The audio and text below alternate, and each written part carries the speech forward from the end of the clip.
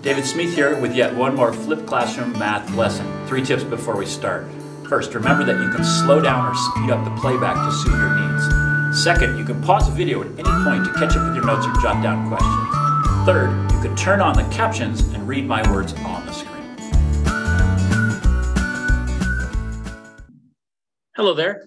We're going to talk about limits today, but we're going to do it using Desmos, using our graphing utility.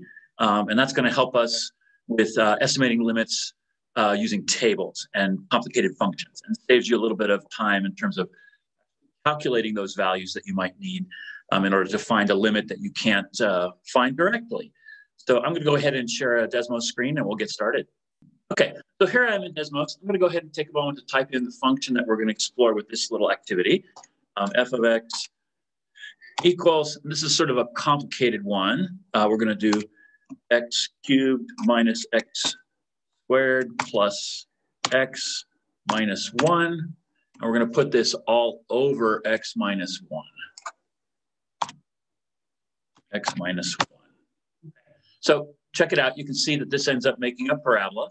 And now take a second and guess. What am I going to look for in terms of the limit? This is a complicated one. So think about the value of x that I might want to explore a limit for. Take a look at that function.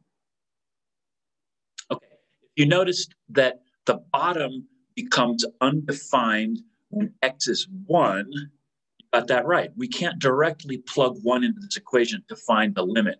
So as x approaches 1, we can't do this limit. We can't do it directly. So we're going to do this using a table. But first, I want to show you a little trick in terms of what the graph will show us. So here's the problem, right? If I plug 1 in, the function becomes undefined. So let's take a look at this graph, and I want to show you something that there's a limitation with Desmos. You'll see this point here. This is the point 1, 2, but we don't get 2 out of this function when we plug in 1. We don't get anything. So it's undefined. Now, Desmos is not showing us this. And I spent a little time this morning on the help for Desmos, and they said they don't do this. So if you graph this function on a graphing calculator, you should see an open circle right at the point 1, 2. So we can make this graph show that, and I'll show you how to do that. I'm going to put in the point 1, 2. Notice how that put the point on our function. Now I can come over here. I'm over to the left of the 1, 2 where I entered it.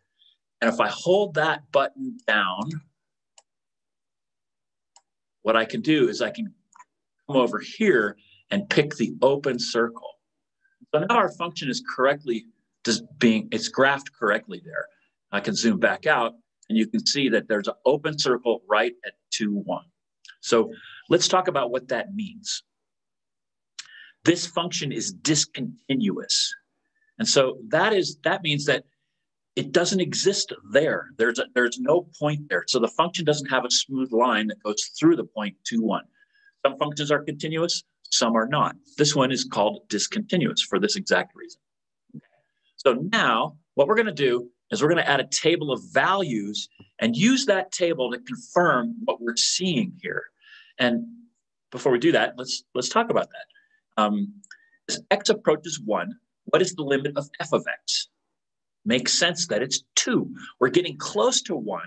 On the graph here, you can see that we're fine with all the points that lead right up to 2, 1, and then we're undefined. So the graph is showing us that that line would cross at y equals 2. So that's a good guess right now that the limit of this function as x approaches 1 is 2. Now let's use a table to show that. So what I'm going to do is come up here under the add item. I can pick a table. Now, I don't want to type this function in again, so I'm just going to copy it here. And then I can come up to my graph and I can paste it right there. Now, I get an error right away. And the reason for that is that here's my table. X1 is my x value.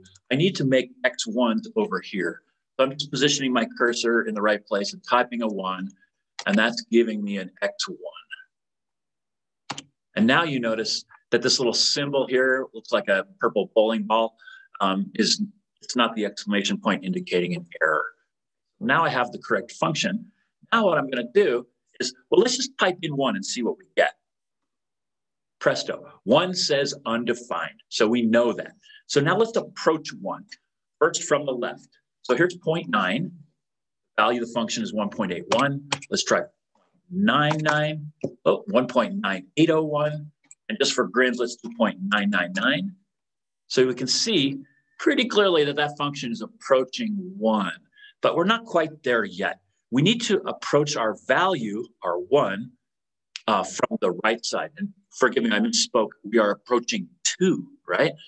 We went from 1.81 to 1.98 to 1.99. So we're getting really close to 2 as x gets really close to 1. But we need to approach it from the right side as well. So let's try 1.1, and we have 2.21 as our y value. Let's try 1.01. Now we're at 2.02. Let's try one more, 1.001. You can see that now our y value is 2.002. So getting closer and closer to 2. So this table of values is now pretty much confirming to us that indeed the limit of this as x approaches 1 is 2. Now what I'm going to do is zoom in on our graph here, and you can see the points that I added are now on this line, and they're approaching, and see, there's our value at 1, 2, where we are discontinuous, where the function's undefined. But you can see that these points that I've added in my table here are getting closer and closer to that point. So this is your confirmation now that the limit of f of x as x approaches 1 is 2. Okay, just to summarize, I want to show what we just did in limit notation, okay? On your homework, you probably might want to jot down some of that table, or you could have a screenshot in there if you want. But here's how we write that. The limit as x approaches 1 of x cubed minus x squared plus x minus 1 over x minus 1 equals 2. So that would be your expression of your answer, okay? So do your best, play around. Not all the functions are the same. Some are more complicated in homework. Use Desmos as best you can. If you need to do a manual calculation here and there just to confirm something, do that. And we'll see you in class next. Now that you've watched the video, jot down some notes or questions for our next class. You can also re-watch the portions of the video that you didn't understand so well the first time. If you enjoyed the video, please click like, and if you'd like to help me grow my YouTube channel, please click subscribe.